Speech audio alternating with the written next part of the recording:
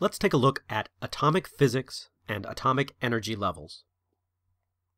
So, by the early 20th century, scientists had experimentally found that all matter is made out of atoms, and atoms contain a positive center containing most of its mass, and an outer region with a negative charge, which had much less mass in it. And this led, with a lot of other details that we're going to skip over, this led to the Bohr model of the atom, which, put simply, was a nucleus at the center which contains protons and neutrons, and those protons and neutrons contain most of the mass of the atom. And then outside, there were these electrons traveling around in these paths. Now, this is a model. It's called the Bohr model. It's not the Bohr reality, so it shouldn't be taken literally. It's a model of the atom, and it works pretty well, it turns out. And we're not going to go over all the experiments that verified this, but they were there. So I'm going to go over a couple weird facts about the atom. These electrons here in the Bohr model, they can only exist in certain orbits. They can't just be in any old orbit. There's only certain orbits which are allowed. And each orbit of the electron corresponds to a certain energy. So, for example, in a hydrogen atom, and hydrogen is nice and simple to think about because it just has one proton at the center and one electron floating around on the outside, and maybe there's a couple neutrons involved, but we can ignore them for now. But in a hydrogen atom, the allowed energy levels for the electron are these. And I'm going to write down the energy levels as being, or they're sort of named 1, 2, 3, 4, and so on, and they go all the way up. The energy that corresponds to each energy level is known, and it's fixed. That corresponds to negative 13.6 electron volts. Now, electron volt, let's worry about that in a moment. But energy level 2, that corresponds to an energy of negative 3.9 electron volts. 3 is negative 1.5 electron volts. 4, negative 0.85 electron volts, and so on and so on.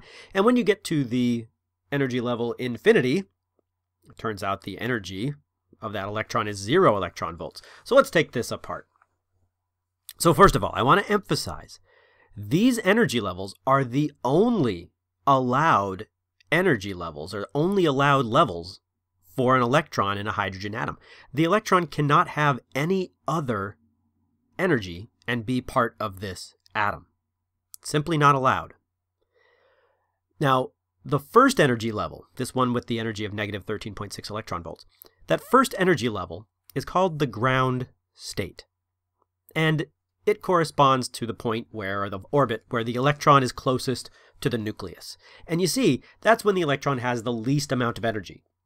It's the biggest negative number, so it's a least amount of energy.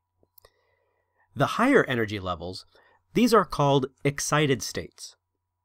And they always have more energy than the ground state. And when you go up and up and up and up to a higher and higher energy levels, and eventually you get to the infinity energy level, then it reaches an energy of 0 electron volts. And what that means is, at that moment, when it reaches 0 energy, the electron has escaped the atom. It's no longer part of the atom. It's in a really, really infinitely far away orbit, which means it's not at all in the atom. And when that happens, the electron has escaped, and we say that the atom is ionized. It has lost an electron. Now, there's another common way to represent these energy levels, and that's like this. You draw a little set of axes, and the vertical axis is just the energy of the electron. And you can see we have the ground state here. It's at the bottom, because that's the least amount of energy. And then there's n equals 1, n equals 2, n equals 3, and all the way up to n equals infinity when it's ionized. So this is a common way to represent the energy levels. Also, I want you to keep in mind that the numbers that I've drawn here, or written here, are all for hydrogen. I've used hydrogen as an example. If I were to write these down for helium, which has 2 protons and 2 electrons, well, the numbers would be different. And they would also be different for lithium, or beryllium, or lead, or iron, or uranium. Every element has very unique energy levels possible for the electrons. I've just written down the ones for hydrogen. They'd be completely different for every other element. Now, the idea that these electrons can only exist in specific energy levels, that's called quantization. Or we say that the energy levels, the electron energy levels, are quantized. They can only have very specific values, and they are not allowed to have other values. That's called quantization. Also, just as I said, every element has its own electron energy levels. Hydrogen's, we saw, helium is different, every other element is different. Okay, now the electron has to be able to get to these energy levels, so how does that work? Well, in order to go back and forth between energy levels, it either has to gain energy or lose energy. And that energy that's lost or gained by the electron is like a little packet. We think of it as a little, like, bundle of energy, and it's called a quantum of energy. And a quantum of energy is also called a photon. So let's imagine that we have an electron in the ground state, like this, and let's say a bundle or packet or quantum of energy, a photon, comes in and gets absorbed by the electron. Well, if the electron absorbs a little packet of energy, that means the electron is going to gain energy. And so, if it gains just the right amount of energy, it can jump up to a higher level. Now, if it's at a higher level, and the electron then spits out a photon, a little packet, a little bundle, a little quantum of energy, then it can jump down to a lower energy level. Now, it turns out, I'm not going to explain why, but it turns out that the energy of a photon is given by this equation. E equals h times F. E in this equation represents the energy of the photon. H is a constant. It's called Planck's constant. It's equal to 6.63 times 10 to the negative 34 joule seconds. And F is the frequency of the photon in hertz. So what exactly is this photon thing? Well, it's a packet of energy, also called a quantum of energy, and we're going to think of it right now as being made of light or being made of electromagnetic waves with a frequency that's given by this equation, E equals hf. That's how you relate the energy to the frequency. So if we look at that equation, E equals hf, we can see that a higher energy photon would have a higher frequency wave associated with it. A high-frequency photon will contain more energy than a low-frequency photon. All right. So if we had a big number of hydrogen atoms, like a big cloud of hydrogen gas, and all of their electrons are in excited states, then those electrons, they could jump down to lower states, right? But they could only jump down to the allowed states. And each time a photon jumps down to a state, then it would emit a photon of some amount of energy, okay? And if it's emitting a photon of a set amount of energy, that means it's also emitting a photon with a set frequency. So when we think about electromagnetic waves and frequencies, remember, if it's visible light, frequency of an electromagnetic wave corresponds to a color.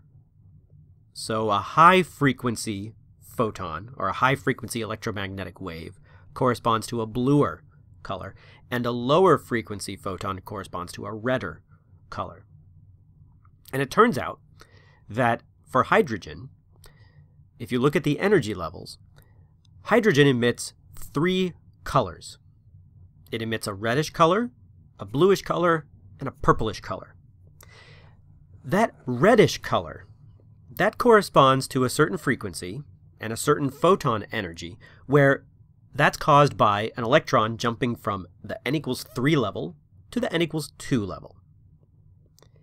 The bluer one, that's from n equals 4 to n equals 2. And then the purplish one, that's from n equals 5 to n equals 2. Now, there are absolutely frequencies associated with, say, n equals 6 to n equals 2. But it turns out that that's a higher frequency, and that's a frequency that's so high that we can't see it. Turns out that photon is associated with ultraviolet light. So we can't see that.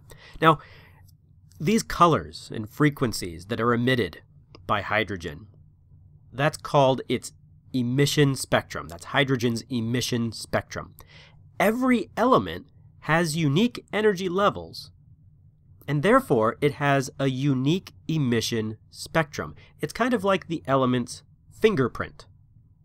Every element emits very specific frequencies because it has its own allowed energy levels, and so it emits very specific colors. You can identify what element you're looking at by looking at the frequencies that are emitted by it, and that'll tell you what energy levels are present, which tells you what element it is.